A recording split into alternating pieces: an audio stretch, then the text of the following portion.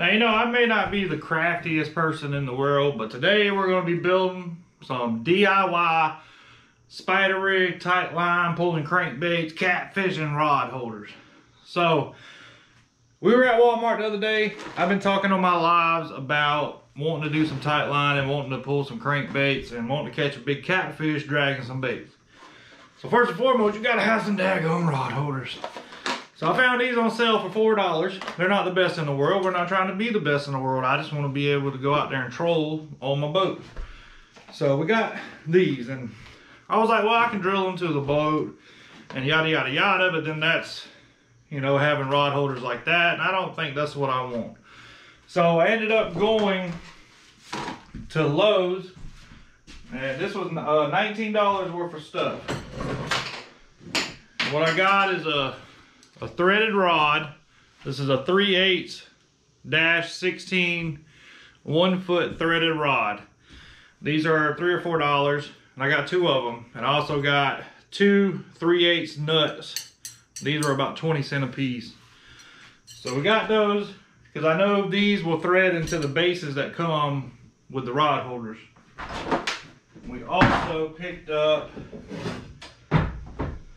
this slotted angle piece of metal. I was going to get a straight piece of metal, but it had too much bow in it, and I couldn't really find anything better than this. Well, in my price range. There's obviously other stuff. There's like a tube, but it's like $40. This was like $13 for this piece of metal. So this piece of metal is 3 foot, and the idea is I'm gonna cut this in half, and we're gonna put 2 rod holders on each side of the boat.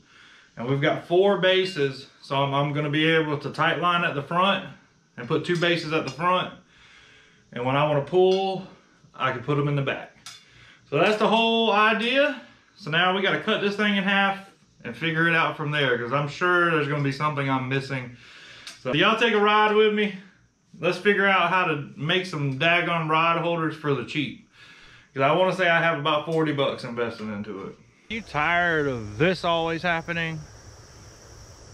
Are you tired of having to take your straps and figure out a place to put them after you take them off your boat, and then you got to go get them when you get back to the boat ramp? Not no more. Let me introduce you to the Strap-N-O. Strap-N-O reached out to me for a collab, and I couldn't say no. This is a bad little dude. So the coolest thing about this, it's only 2 bolts and it's on your boat, ready to go. And one of the coolest features about Strap-N-O is you hit the little unlock button, it comes out, and it goes right back in. So not only are you going to decrease the time it takes you to trailer your boat, you're going to decrease the time it takes you to get out on the water.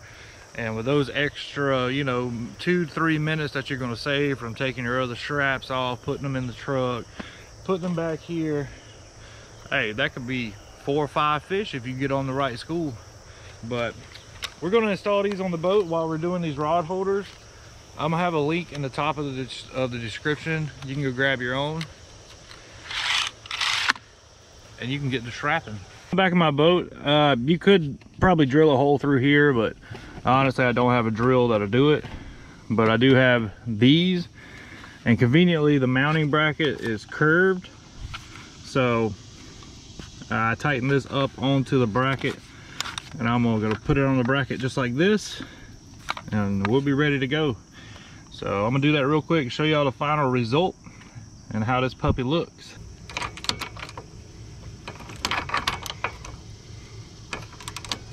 Got this thing installed right now. So now all we gotta do, point the camera up and do this a little bit. So I can see the hook. The hook's up here. There we go. So now, like if you have it in this position, you just go straight down, you press this white lever and pull out at the same time. So we'll do that right now. You pull out, you clip on, and then you hit the unlock button, put it up, and then you crank it till you can't crank it no more.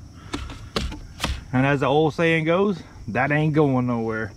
Now when you get to the lake, you do the same thing. You come down here, you put it in unlock mode, You hit this one time,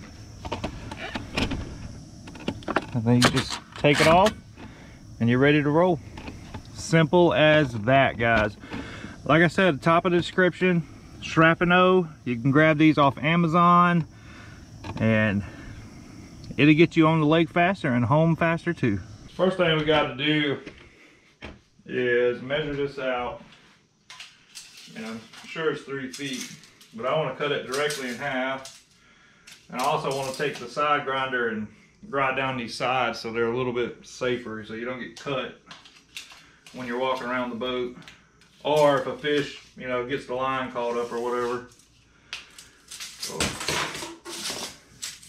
you know, I'm good at making baits and catching crappie, guys, so if I'm doing something wrong, I'm sorry.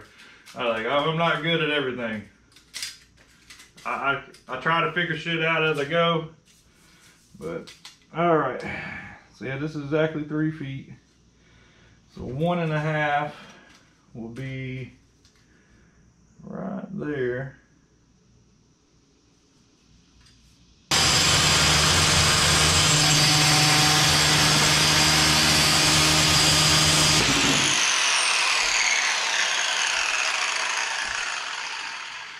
All right, we got that cut in half. There's probably a safer way to do that, obviously. Wear some glasses and wear some gloves probably, but you know, we redneck. So now we're just gonna clean up these edges, get the pointy sides off so I don't stab myself or something. And then we'll try to figure out how we're gonna put it together.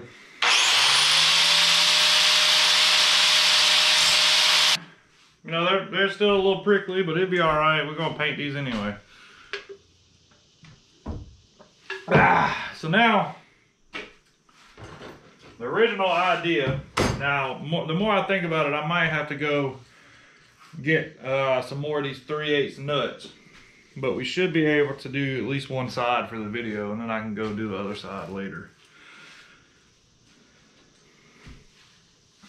So the idea here, we're gonna go right in the middle, which would be, see what the middle is here. So that's 1.5. So the middle would be about right there. Yeah, right there. So we're gonna go right here through the middle.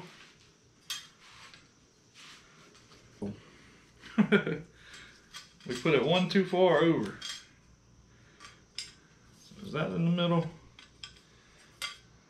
Or is this in the middle? Yeah, that looks like to be in the middle. All right, so we're gonna do that, and we're gonna put this one on top. All right. So originally, this is my idea. Don't know how well it's gonna work. We gotta grab a rod holder. I mean, obviously we gotta torque these 2 bolts at the top. May put some super glue on them so they don't come undone. We'll grab one of these right here.